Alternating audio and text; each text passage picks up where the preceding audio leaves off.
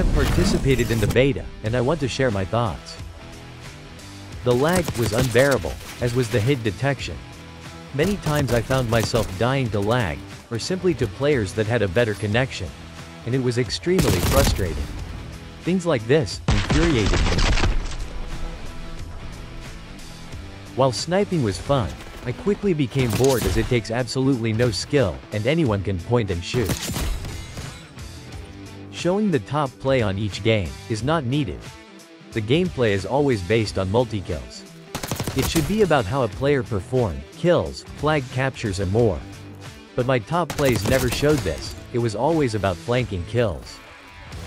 Taking the game-winning flag is worthy of a top play, not flanking a spawn point, that's just my opinion. But while many of my games were fun, it quickly became very boring. The hit detections need to be massively improved, and the weapons need balancing. Submachine guns have a ridiculous range. You don't even need to use an assault rifle. The graphics are extremely poor. But I have to say, the lag in this beta is disgraceful. The new Omni movement is horrible.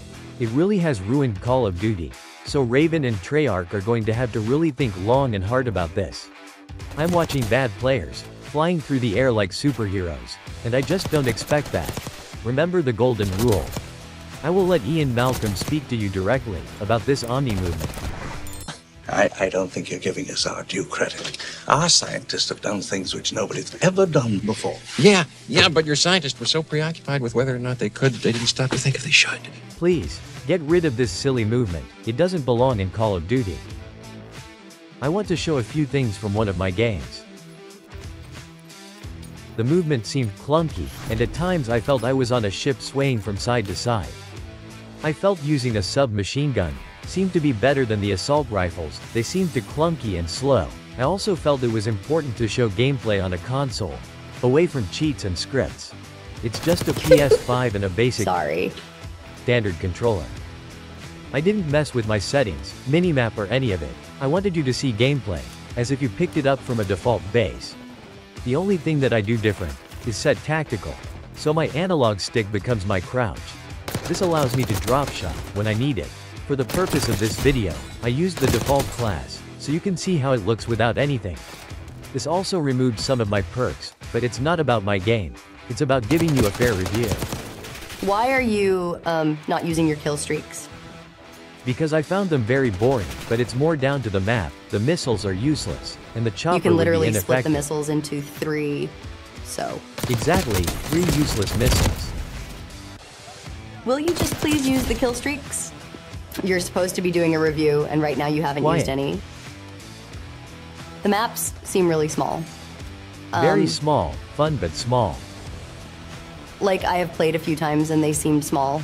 I was constantly getting back killed, but then I got my chopper gunner, and boy did I let fly. You should have seen me, it was crazy. I was like, boom, dead, boom, dead, boom, There dead. is no chopper gunner. What are you talking about? No, so it was the kill streak glitched or something and it caused a malfunction. Absolute clown behavior. Gosh, you're infuriating sometimes. So, what's your thoughts on the game in general? Are we buying the game or not buying it? I think the studios did a very good job, and you will never please everyone. But for me personally, I feel the game to be clunky and completely dependent on this new movement. They listened to streamers, and went down the movement route. And because of this, it just doesn't feel like Call of Duty. All these streamers saying things like, "They're back," is just cringe. Back from what exactly? MW3 was a game that also had streamer input. The hit marker detection is poor, and the time to kill is ridiculous. I have to put many more bullets into my opponents than they put into me, and that's a fact. The only people that will enjoy this game are people 12 and under that want to run around with submachine guns, and that is a problem, and not how I play this game. So for me, I will be giving this year's release a miss, and will find something else. It's disappointing, as it will be the first time. I will not be excited for launch day. The streamers wanted this, they have it, but it's not for me. So, there was a tweet on social media that was asking who the prettiest female Warzone streamer was. I don't Did you really see it? care. Most of them are built like mountain trolls. Oh, no, stop that. That is not nice. Real beauty is on the inside, not the outside. That's just something ugly people say. Unbelievable. Oh, nice frag. I did enjoy this map, as the spawns seem to No, be the map's very actually good. pretty good. Sorry, go on. And the Omni movement is pointless. Streamers love movement, because they can't kill anyone without dancing around them, like fairies. Like Jowo, the movement king. Exactly. If you think this video deserves a like, please do, as it helps to push my videos out on YouTube. And thank you. So, what does the pink square mean? Probably a missing perk from perk 3. I must have forgotten to enable it.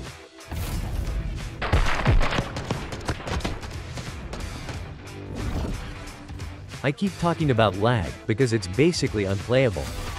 Completely turning me around, sending me straight into enemy gunfire. These streamers, who are currently streaming this game, have completely different lobbies to me and you. Watching them post kill records in a full party is cringe. And those lobbies, well, the enemy players just run into them, without even shooting. My games are extremely competitive, but the streamers wouldn't dare head into multiplayer alone. They need a full team behind them, while they boost into different countries, to avoid the skill-based matchmaking. Not me though. What you see is what you get. My highlight of the day was headshotting a Cronus Zen user. Now that is an anti-cheat. I haven't ran into anyone exploiting the movement mechanics yet, like in this clip. But those players normally live in bot lobbies, and playing against players that don't shoot back. Take a look at this video. Do you think this movement is going to bring new players to Call of Duty? No, it's going to turn them away from this game. Macros, and programs that are designed to abuse the game mechanics, are a serious problem with Call of Duty. And with this, concludes my gameplay review for Call of Duty Black Ops 6.